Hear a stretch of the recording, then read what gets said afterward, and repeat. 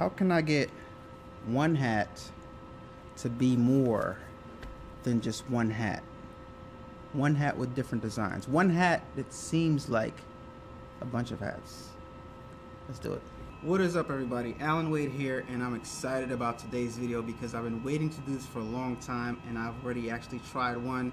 Today we're going to be using our XTool to cut out some Velcro patches. As you guys can see, I already cut one out, and it cuts out fine. My first attempt, I didn't burn any hole in the bottom of the XTool like I normally do, didn't etch inside of it. That's partially because I'm using the prisms, but this is going to be a great tutorial for those of you guys who have the XTool or thinking about getting the XTool. This is something else that you can do with it to help solidify, verify, validate your purchase. So yeah, Velcro patch. This I think is called the hook side, and we got a loop side, but this is like the fuzzy side, not the sticky side, but the fuzzy side.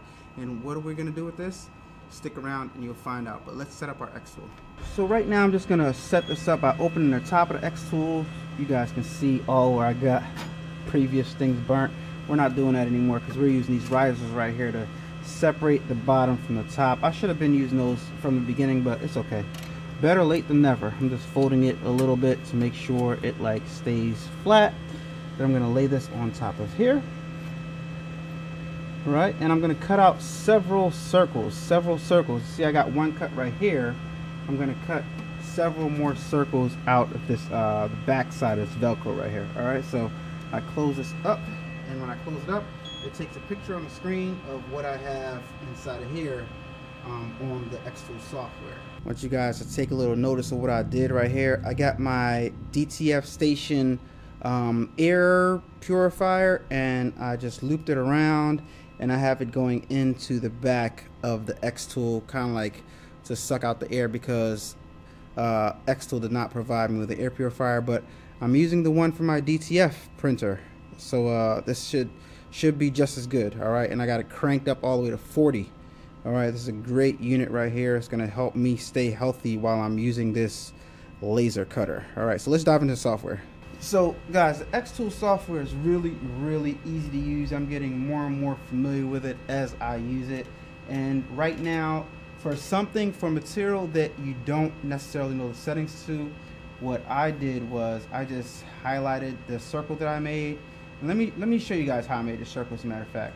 So I'm just gonna delete it, and I'm just gonna come over here and insert, where it says insert right here. I'll just hit circle, and then I just held down shift, because if you don't hold down shift, it's going to give you an unproportionate circle. So I just hit insert, went down the circle, held down the shift key, and made a proportional circle.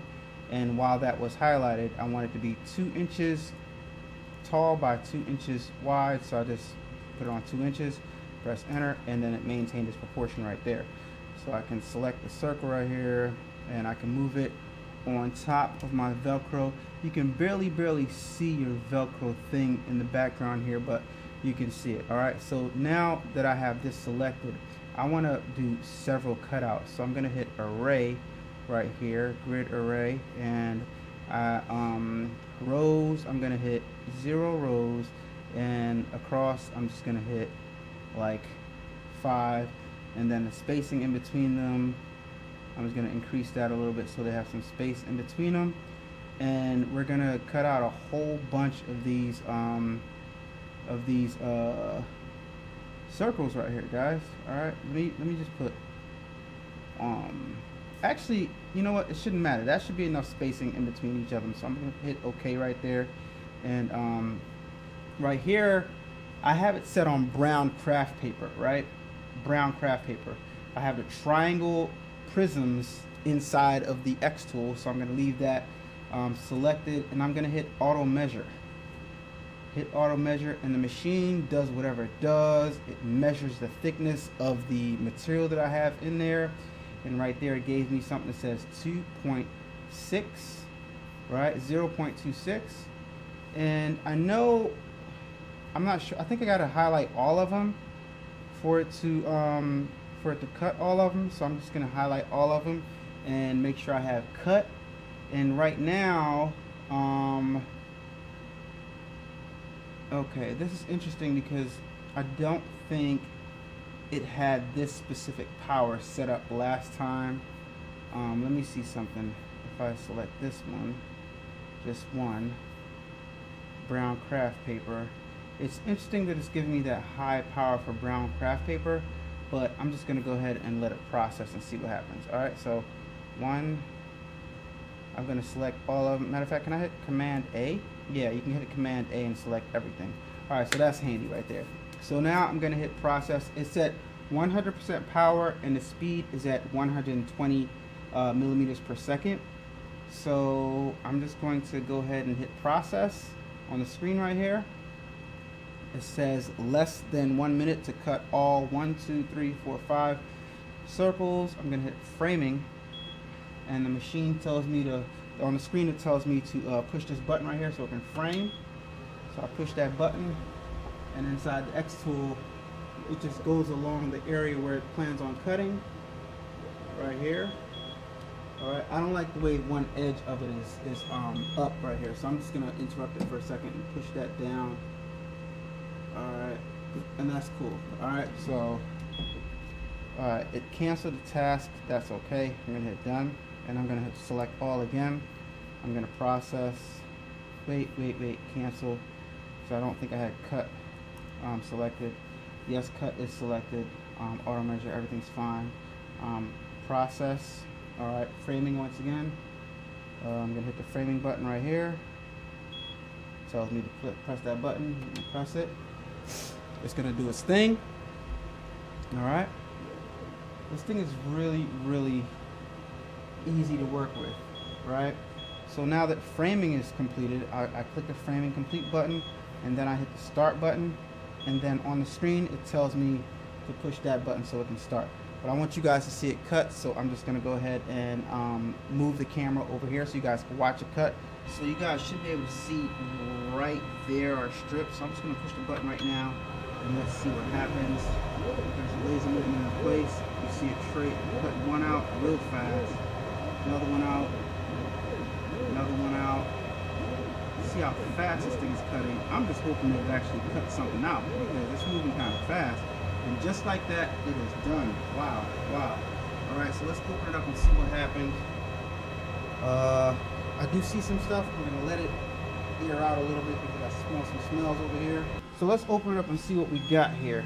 All right. It actually looked like it didn't cut through that time, and it didn't. This is really weird because the first time it cut through, as you guys can see, but this time it just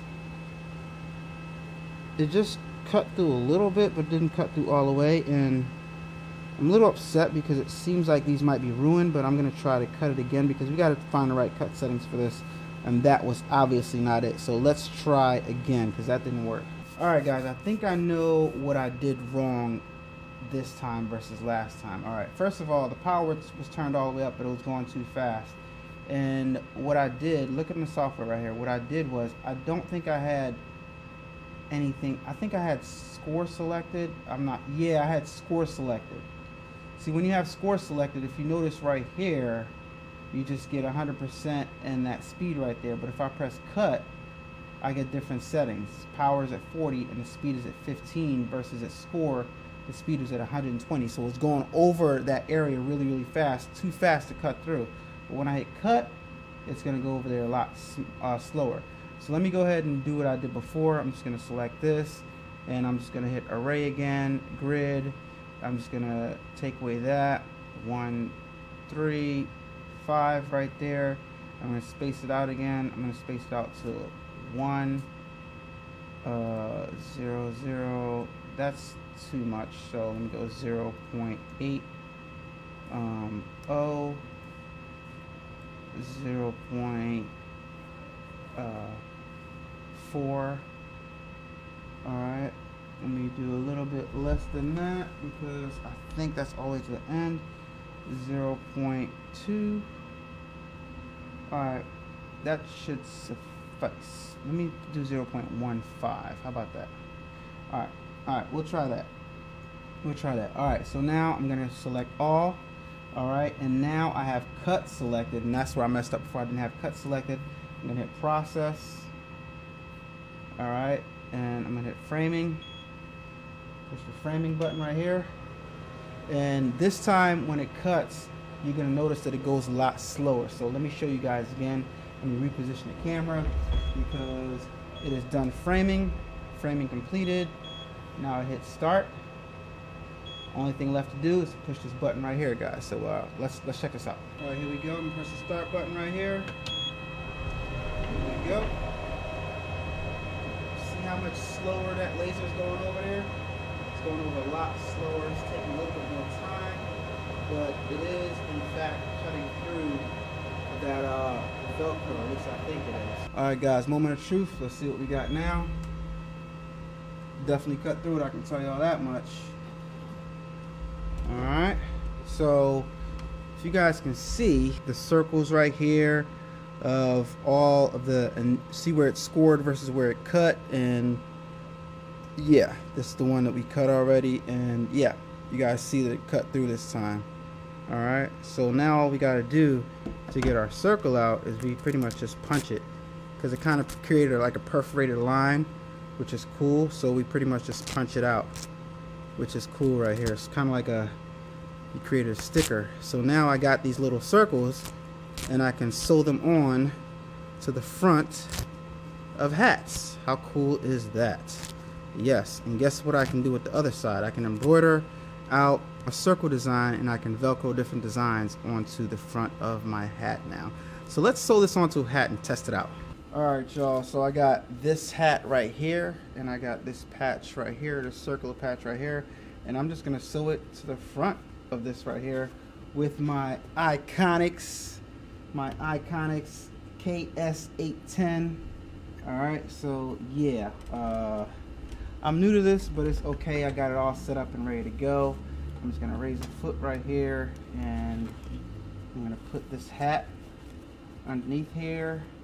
I'm going to place my patch on top of the hat.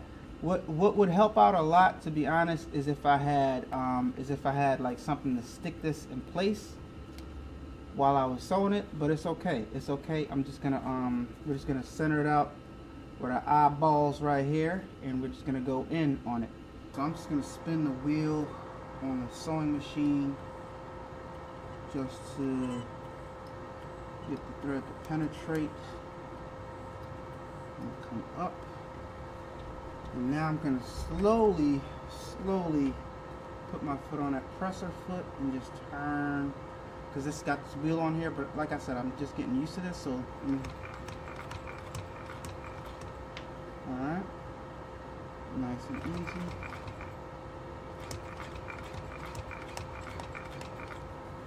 Alright,